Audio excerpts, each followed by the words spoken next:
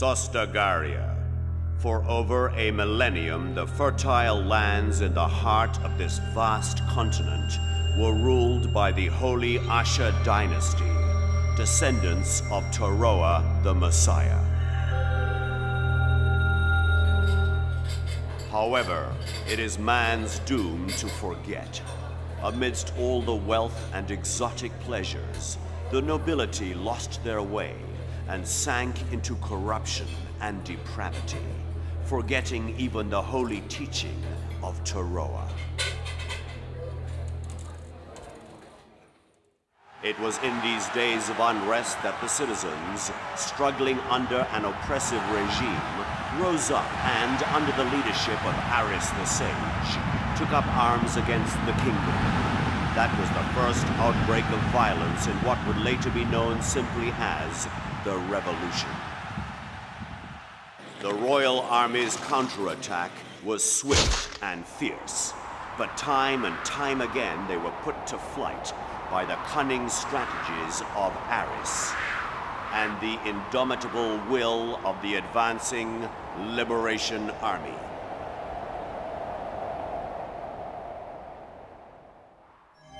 Victory in hand, the rebels set up a council and worked to establish the continent's first democracy.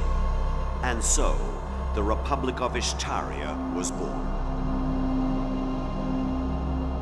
However, Aris the Sage, whom all hoped would lead the country, mysteriously vanished and has not been seen again to this day.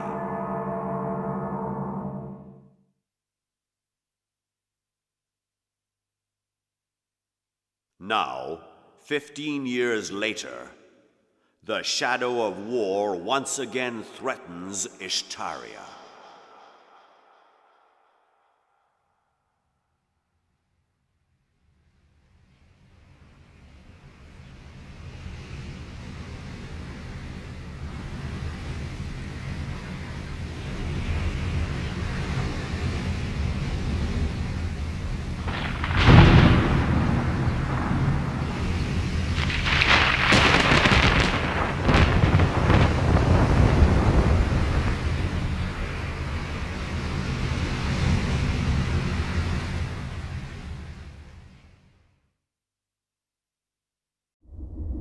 Gilbaris Island. Over the centuries, this tiny island in the Gadar Sea has given rise to numerous myths and legends. It is called the Island of Ancient Mysteries and has been the subject of much speculation over the years.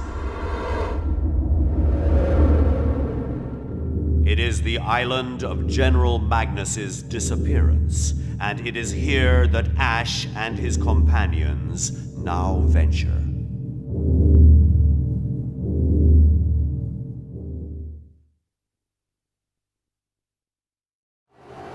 After the disappearance of Ash and the others, it is announced that General Magnus has been assassinated by an extremist faction within the security forces. News that a national hero has fallen at the hands of terrorists sends shockwaves through the country, and most blame the domestic security agency, which controls the security forces. This results in the ouster of Ronaldo Castile, Hell Spites' political arch-rival. Defense Minister Hell Spites, highly praised for his quick handling of the terrorist threat, is elected Prime Minister the following month.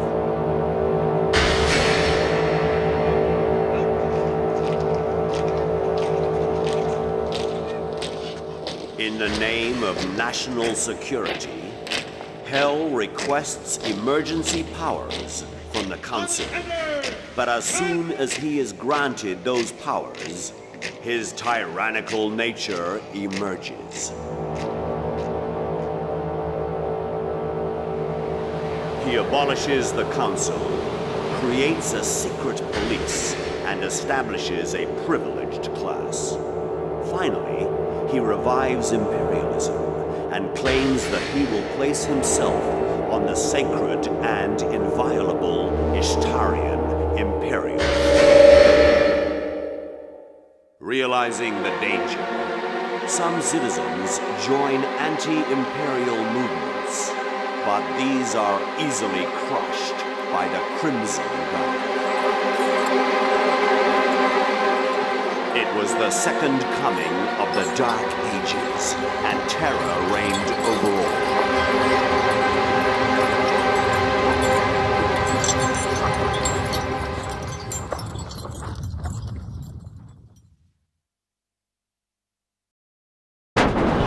News of the fall of the supposedly impregnable prison spreads quickly throughout all of Ishtaria, and is a tremendous shock to the Imperial government, who believe themselves unassailable.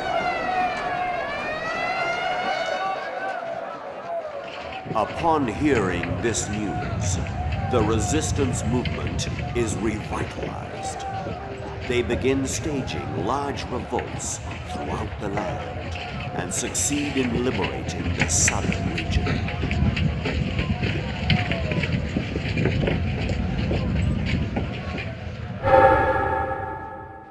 In the meantime, Ash and his companions hold a meeting with Clive Beckett, who is acting as a pipeline to the resistance.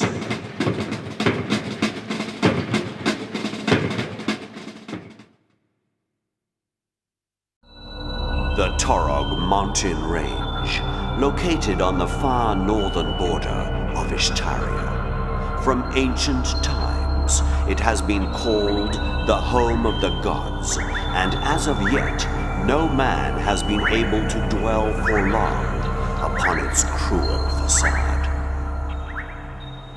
Placing their last hopes for the overthrow of the Empire upon the ancient script engraved upon the royal ring, Ash and his companions travel north by sea to this harsh land.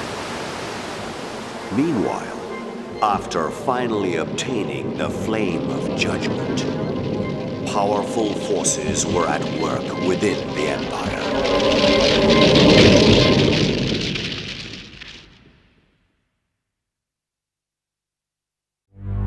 Having acquired the great sword, Vandal Heart, the only power which can resist the flames of judgment, Ash and his friends set off for the city of Shumeria to take their part in the Liberation Army's final assault. At the same time, Dolph, who had been secretly hiding his true ambition for years, saw the chaos after the death of Emperor Hell as his great chance to grasp the reins of power. Kad bi svi ljudi cijelog svijeta znali da djeci treba mir, duša u igri puna snage u slobodi, nada u budući miran san. Let je let i pad je let, c'est la vie, mon ami. U sjaju je linija neba i nas. Tuga svijeta ne gori, neka ljubav se rodi. I pad je let, nadaj se, mon ami.